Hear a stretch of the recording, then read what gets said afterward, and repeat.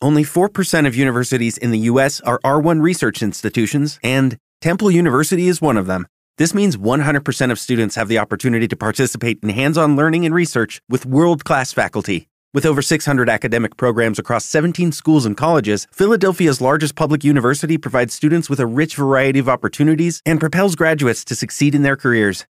Temple University. Schedule a campus tour today at admissions.temple.edu/visit.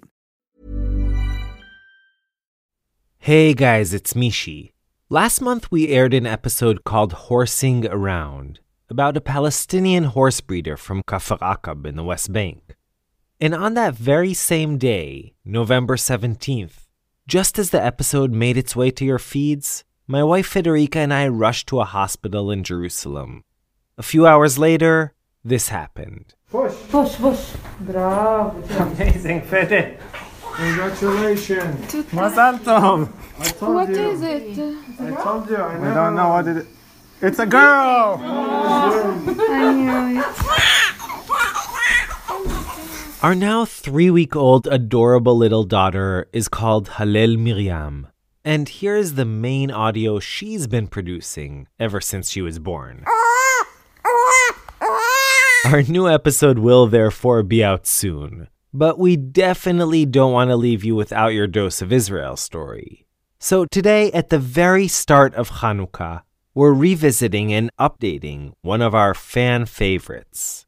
Now, at the center of the Hanukkah tale is the story of the Maccabees entering the desecrated temple and finding a single sealed jug with just enough oil to light the menorah for one night. But miraculously, of course, that oil somehow lasted for 8 nights. A few years ago, we aired a story about a different kind of jug of liquid that, at least for one person, held a similarly significant and miraculous meaning. So, from the vaults of our archive, we bring you the pitcher. If you've never heard this story or haven't heard it in years, we hope you listen and enjoy. And if you want to skip straight to the update, just go ahead to the last few minutes of this episode. Okay, without further ado, here's our 2017 story, The Pitcher. For lack of a better way to describe it, I'd say that my high school English class was more of an exercise in shelling, blasting, and precision artillery. Repeat. Than in grammar, vocab, and reading comprehension. خيزروت. Map. Map. Picture. Picture. Umbrella. Umbrella. Okay, let me back up. Good. On September 1st, 1998, I found myself walking into a new school on the first day of 10th grade, not knowing a soul.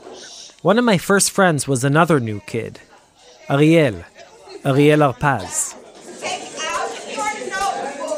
Ariel and I met in English class. We were both in Dovrei Anglit, the English speakers section, and I knew we'd be friends from day one. He was, and still is, the craziest kid I've met. Our English class met on Mondays for a double period, separated by a 20-minute-long recess. Ariel and I sat next to each other at the back of the classroom, and almost immediately we took heavy fire from Aviv Ponger, a mischievous Australian kid who had made us practice targets for his mechanical pencil turned spitball gun. Ariel and I tried to retaliate, but it was clear that we were no match for Aviv's mini bombs. And then, towards the middle of the year, everything changed when Ariel got his license and bought a red Kimco motorcycle. Now, this was big news. Ariel was one of the only kids in our grade who had a bike, and it made him instantly popular. But as far as English class was concerned, the implications were even more dramatic. We could now leave school during the break, hop on his motorcycle, drive to the nearby central bus station, buy 150 grams of chocolate-covered raisins, otherwise known as ammunition, drive back to school, and spend the entire second period pelting the back of Aviv's head with the candy. Now, other than the fact that Ariel drove so fast that I would literally kiss the ground when we got back to school, this was pure joy. For the rest of the year, we turned our English classes into a never-ending food fight. We perfected our aim, Aviv perfected his aim, and the ensuing mayhem would test the limits of our teacher, who, ironically, was called Ivriya, which means the Hebrew one. Till one day, it all came to an abrupt end. An errant chocolate-covered almond that wasn't even supposed to be in the bag with the raisins hit the girl sitting next to Aviv. I nearly got expelled. Game over. Ariel and I left the world of food fights for good. Or at least, so I thought. Less than a month after we graduated high school, we all went into the army. Just by chance, Ariel, my English class partner in crime, was drafted into the same unit as two of my closest childhood friends, Shai Satran and Yochai Meital, who years later would create Israel Story with me. They all became good friends, so Ariel's always been part of the show's orbit. He even made a cameo appearance in one of our earliest stories, about self-inflicting bee stings as a way of getting sick days from the army.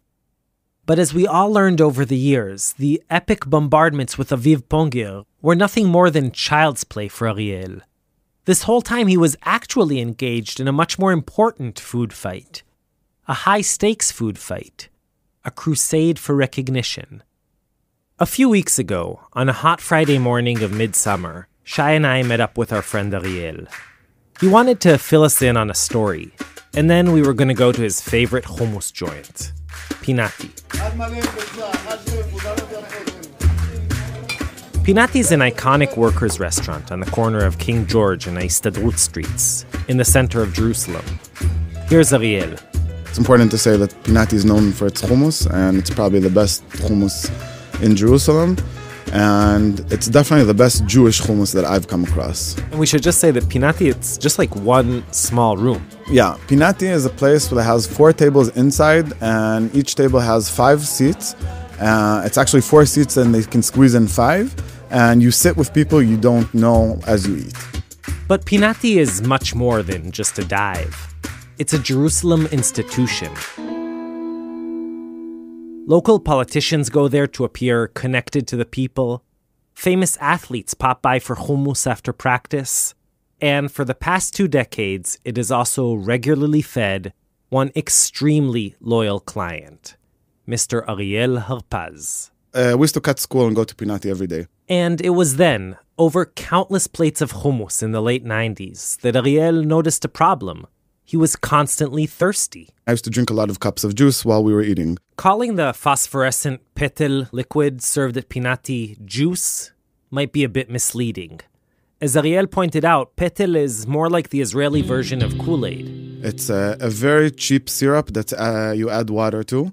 And in Pinati you have 2 flavors. You've got a grape flavor and you've got a lemon flavor. And it's usually each cup is 2 shekels. But although 2 shekels wasn't that much, even for a high school kid, it started adding up. Always the businessman, Ariel went up to the owner, Meir, who sits at the cash register, and asked how much it would cost to get unlimited petel refills. Now, Meir's not one for change. In fact, Pinati's menu basically hasn't changed at all since Meir's father opened the place in 1974. But Ariel was a good kid, and clearly a thirsty kid.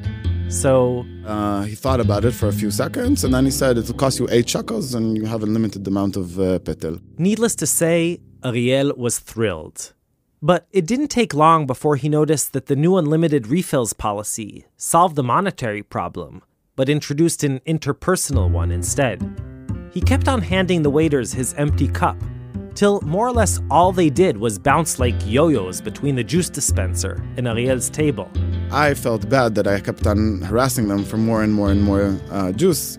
So I came to the owner and I asked him, can we change this deal from unlimited juice to a pitcher of juice? At first, Meir claimed he didn't have a pitcher, but Ariel asked him to check again. So he goes behind to the storage room, and I see like things are flying, he's moving tables and boxes and stuff, and he finds a pitcher.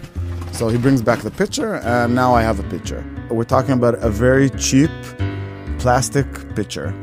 It's like half a gallon of juice. And so, thanks to Ariel's sheer doggedness, a new item at Pinati was born. Or sort of.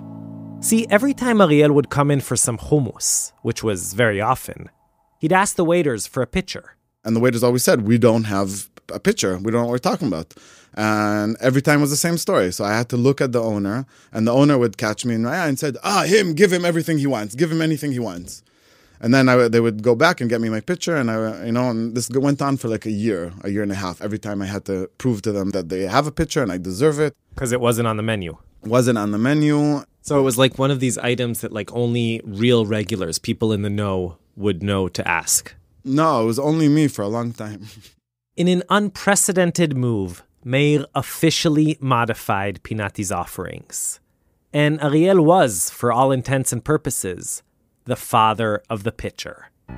That was his claim to fame. Many people who know me, at some point will hear this story. This is a part of who I am. And he's very proud of it. I invented a concept. You realize that, pitcher is something that exists in many, many places around the world. What I invented was not a pitcher. I invented the option to change something in Pinati. The open-mindedness to change. I brought change to Pinati. For years, he's been telling us that he regards this as the pinnacle of his creative life. This is definitely one of the most important and greatest achievements of my life. I don't know if that means I haven't achieved much or this is just really important. Anyway. Now, the walls of Pinati, like many family-run restaurants or dry cleaners in the States, are full of pictures of all kinds of celebrities who walk through the door posing with the owner. But here, it's not about bragging rights for the establishment. In Pinati's case, it's the folks in the photographs who are dying to be seen on the wall. Prime ministers, actors, any person who is who in Jerusalem, or if he came from the big city Tel Aviv, he usually gets awarded as well. It's sort of like a sign that you've made it if you get on the wall in Pinati, right? Yeah, there's no bigger respect in Jerusalem than having a picture in Pinati on the wall. Pinati, as you'll recall, is a really small place, and there isn't that much wall real estate. That means that competition to make it onto the wall is fierce. Even Teddy Kollek and Bibi have been bumped. Only Herzl and Begin, Meir recently told me, have everlasting wall immunity.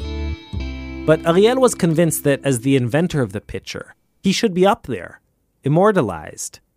For him, more than anything, it was a matter of recording his accomplishment for posterity.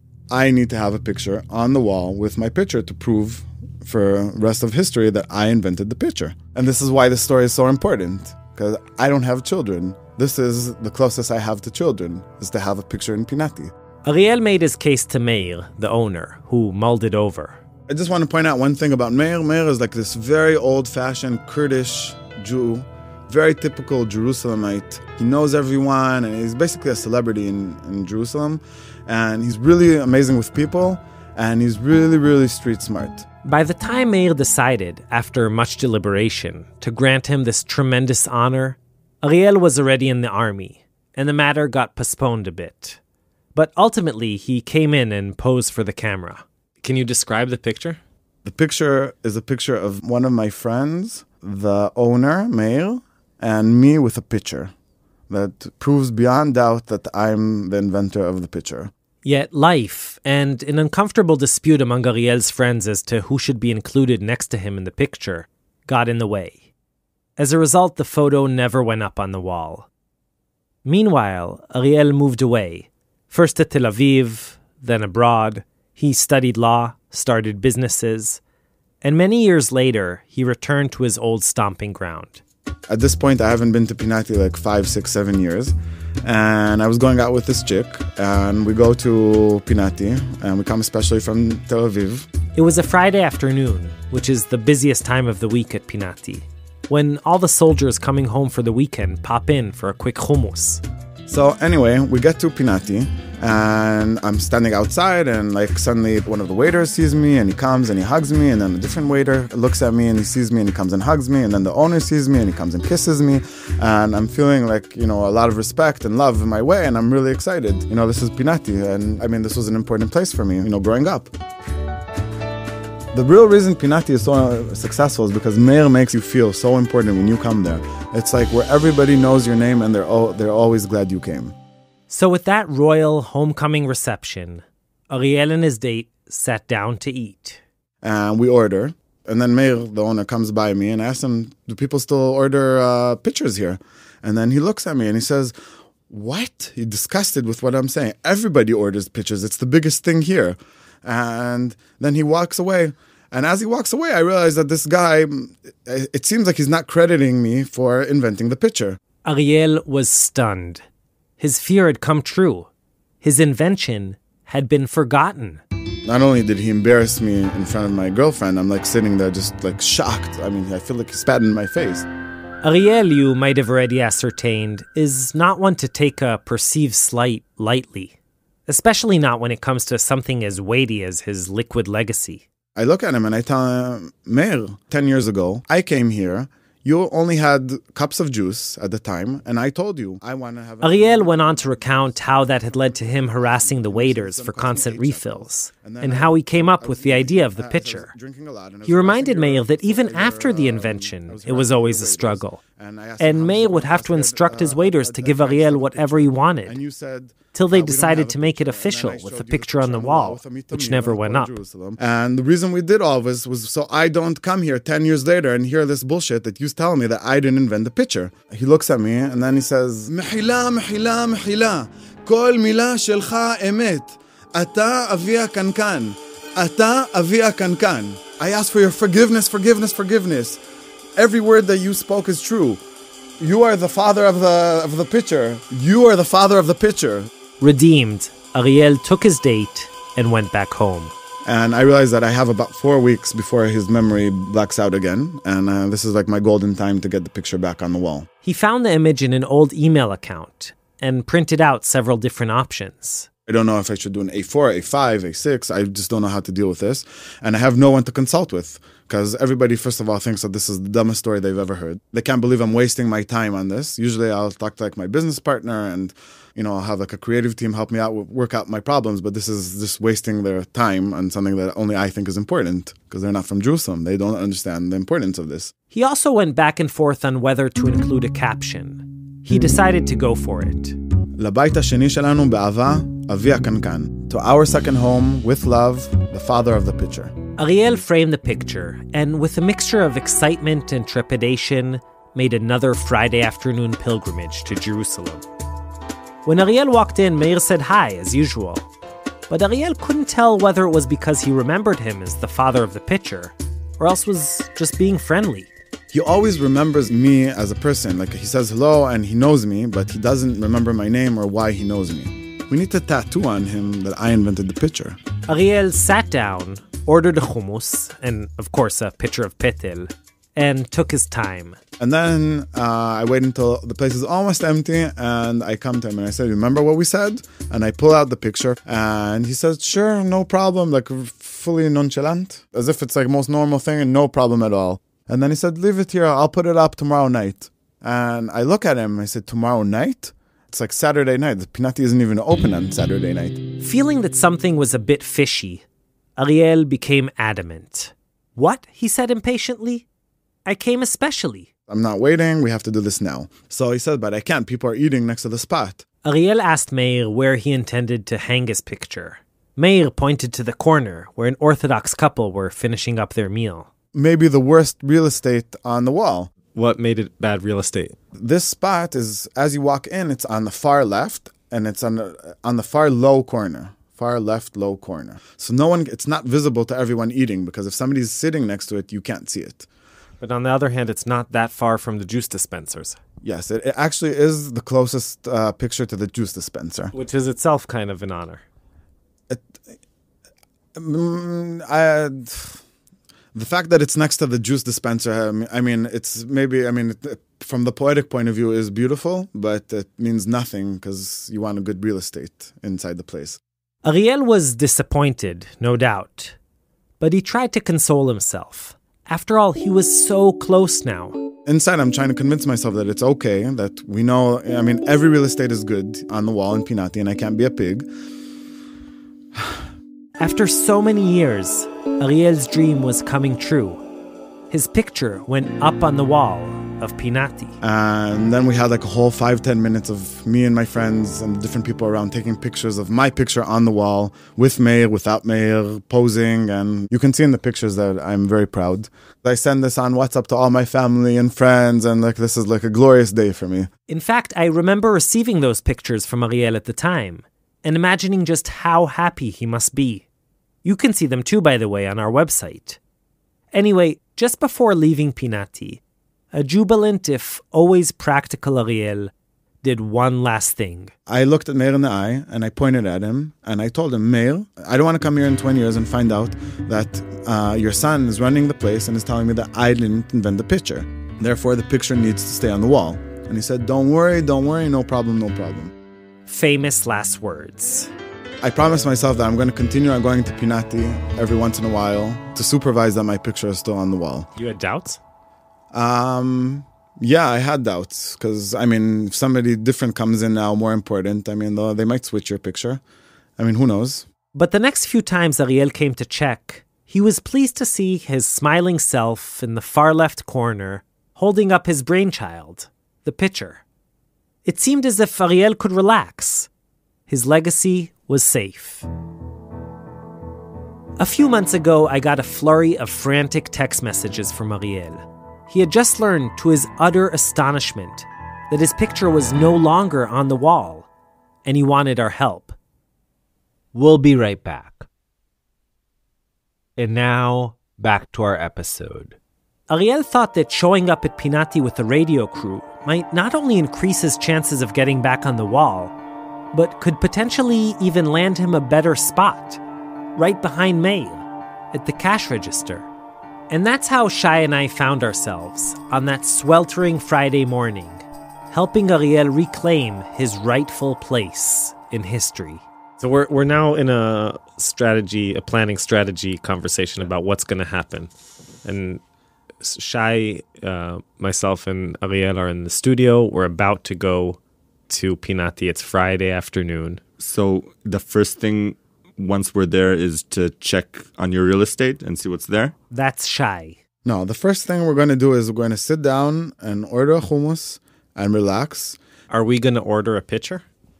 We will. Oh, by the way, important thing, the picture these days is changed. It's like a high-tech picture and has maybe a 15% juice of the original one. How does that make you feel as the father of the picture? I have no problem with Meir's economics. It's fine with me. As long as there's a picture and I'm acknowledged as the inventor. Because, a lot of people, they're like, if they invent something, they're really particular about it staying exactly the way they invented it. No, I invented a concept. Shai, who was an officer in the army, was eager to get back to the nitty-gritty planning. Do we need to plot this out military style? Do we need matarot, mesimot? What's the overarching goal? Okay, the number one objective is to get this back on the wall. We're going to see if we manage to get it behind Meir, better positioned. And if not, we're going to accept it. And we're going to take any space that we're offered. If my picture stays on the wall in general in Pinati, and specifically behind Meir, for the rest of my life, I will be credited as the father of the picture, and I can die quietly. What we're doing today is setting the record straight. Do you think we're going to succeed? I have no doubt in my heart. The picture is going up on the wall. With that, 3 childhood friends in their mid-30s set out on a mission. Like any good commander, Ariel gave us a final briefing. We're going to arrive to Pinati. We're going to be sitting at the table. I want all the equipment to be out, the radio equipment, the recording equipment. I want Meir to be aware that there's something happening, that there are journalists sitting and eating lunch. And we, like good soldiers, asked some clarifying questions. So if he comes to the table and says, "Hey, Ariel, want a picture?" We can start talking about the picture. I mean, if it's up to us, we wait to the end. We finish eating, we understand who's against who, and then we attack the problem. Yep, that's us, about to attack the problem. Okay, so we're entering Pinati.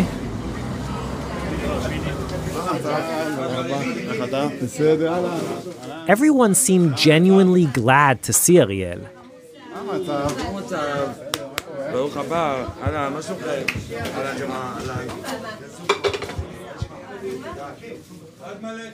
We sat down and casually ordered some hummus. חומוס גרגירים פול וביצה. יש לך פלאפלים?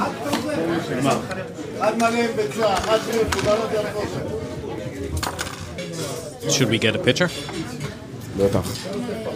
Betach, sure, Ariel said.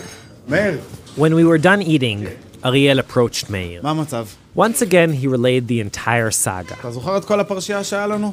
איזה פרשייה עם הקנקנים, כן, והתמונה. Everything he says is true, Meir acknowledged. But I have a problem. יש לי פה waiting list של תמונות. There's a waiting list for getting on the wall. It was clear that Ariel wasn't going to take no for an answer.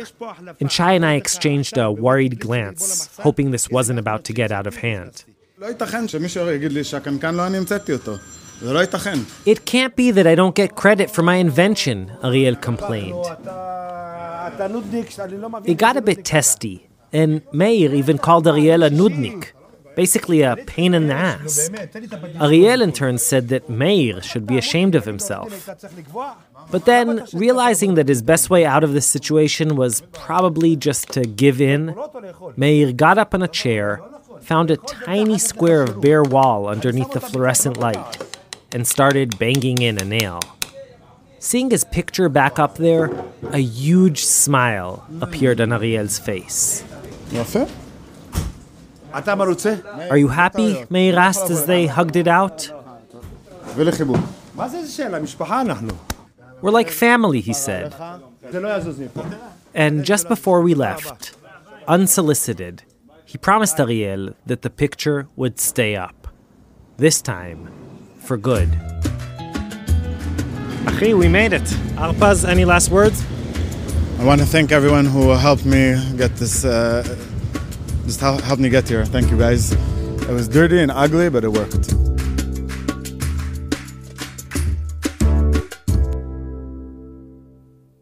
Okay, so that was the story we ran back in 2017. And this week, 3 years later, I returned to the scene of action. Okay, it is December 9th. I am going into Pinati to speak to Meir and see what has happened since we aired the story about Harpaz's picture. And also mainly to see if Harpaz's picture is still on the wall. Like everywhere else these days, Pinati is takeout only. It's a bit depressing, to be honest. But Meir is his good old self. My name Meir. נפלא, ברוך השם, הכל טוב. Earlier this year, during the first lockdown, Pinati was forced to shut down for an entire month. And amazingly, that was just the second time ever, since its opening in the 1970s, that Pinati didn't serve hummus on a weekday. The other time? 3 days in the 1982. Lebanon War, that's it. So what's it like for you now to be takeaway only? I miss the customer. Look, it's very sad now. See, empty place. People eating outside. In paper plates. We used to listen for the noise of the chairs and the cups and the spoons and the water. Now it's very, very sad.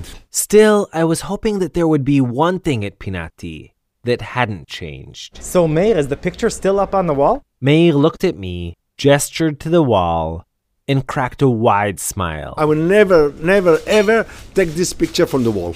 Just like that, Ariel Arpaz, the inventor of the picture, joined the ranks of Theodor Herzl and Menachem Begin as the only people who will never be taken off the wall. In fact, Meir told me that ever since our episode aired, Ariel's picture has become quite the attraction. People start coming and say, "Excuse me, could you tell me about the picture of the Jews?" And it's continued. People call me all over the world. Say, we heard the Israeli story. It's so nice, so fun. So it's been good for business? Fantastic for business. And I'm very happy. So Meir, last question. We're going to be rerunning the story now for Hanukkah. Do you have anything to say to Israel Story listeners around the world? Happy Hanukkah. Thank you very much. Ala kefak, Meir. Toda, toda. Mishi, thank you very much. Come to visit. You want some hummus now? I just have to run back. I have a 2-week-old baby. I just had a baby. So I stuck home. Just a minute. איזה חמוד אתה, תודה מאיר. תן לי חומוס גדול, גרגירים קטן ושתי פיתות, 3 פיתות תיקח לילדים שלו. Ari Jacobs scored this episode, and Sela Weisblum mixed it all up. Follow us on social media, Instagram, Twitter, Facebook, all under Israel Story. And while you're at it, don't forget to sign up for our newsletter. All you have to do is go to israelstory.org/newsletter. Israel Story is produced in partnership with Tablet Magazine. Our staff is Yochai Meital, Zev Levi, Yoshi Field, Skylar Inman, Joel Shupak, Sharon Rappaport, and Rotem Tzin. Jeff Umbro from The Podglomerate is our marketing director. Marie Ruder, Clara Fug, Michael Vivier, and Alicia Vergara are our wonderful production interns. I'm Ishi Harman, wishing you a happy Hanukkah full of yummy latkes, delicious sufganiyot, light, and joy. Okay, as always, stay safe, shalom shalom, and yalla bye. כל המקומות שבהם היית, עולמות שראית וגילית, כל השאלות שבדרך שאלת, לפעמים לא העזת לגלות, אורות מהבבים בשתי שניות, חולפים חיי אל מול עיניי, קולות מזמן אחר, הלב אומר להתעורר מהר. כל הדרכים נפתחות לפניך, מתגלות מול עיניך בחייך, כל התהיות נעלמות ברגע, ועכשיו ברור מה חשוב ומה פחות, אורות מהבבים בשתי שניות, חולפים חיי אל מול עיניי, קולות מזמן אחר, הלב אומר להתעורר מהר.